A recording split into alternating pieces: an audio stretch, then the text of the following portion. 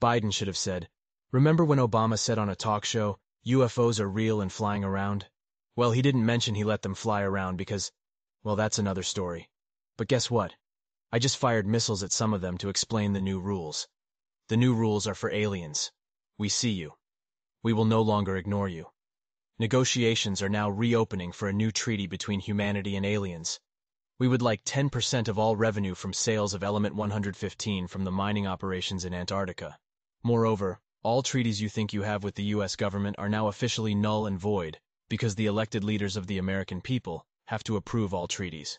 I don't care you have secret agreements with people who claim to have authority, because in the United States of America, the human people have authority.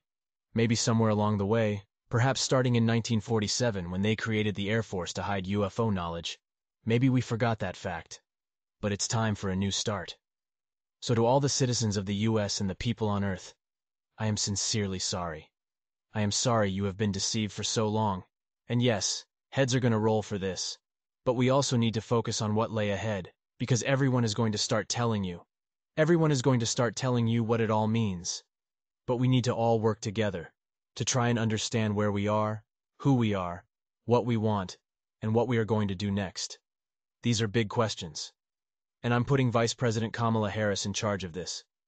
So please direct all further questions to Vice President Kamala Harris at goodluckwiththat@viferis.usgov.omfg.gov.